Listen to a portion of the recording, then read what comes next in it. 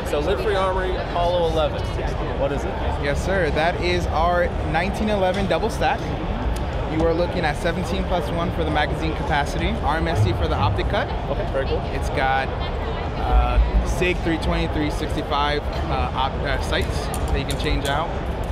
It's got a 3D printed grip module. Then the housing for the spring housing is actually aluminum. It's got a bull barrel, and it shoots 9mm, all three sizes. We'll have the full size, the compact, and subcompact. All right, and the compact is coming out?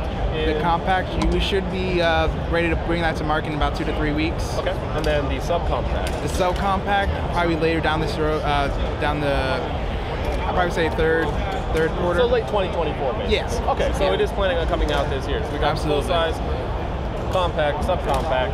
Are there price differences or feature differences between the three models? At the moment, no. Okay. There will be no price difference on all three models. Down the road, we will possibly be doing some accessories with it. Okay. But right now, they're all going to be priced at $979. $979, and they're all going to be RMSC cut? Correct. They're all going to be 17+1, or the subcompacts, they have a shorter grip? They're all going to be the same grip and magazine capacity. Perfect. Awesome. Now, what about trigger options? Trigger options, they're basically any 1911 part will fit inside.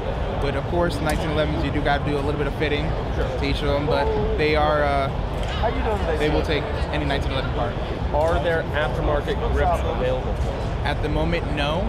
I know we will possibly be coming out with a magwell, and that is down the road, but I think these guys are going to be selling a lot, so you probably have a lot of work to do just to keep them in stock. That is what we're running into right now. Yes, absolutely. And so you got a new model coming out. The full size is already selling right now? Yes, it is shipping. Perfect. I'm excited to take a look at it. Oh yeah. That'll be good. I appreciate it. Thank you.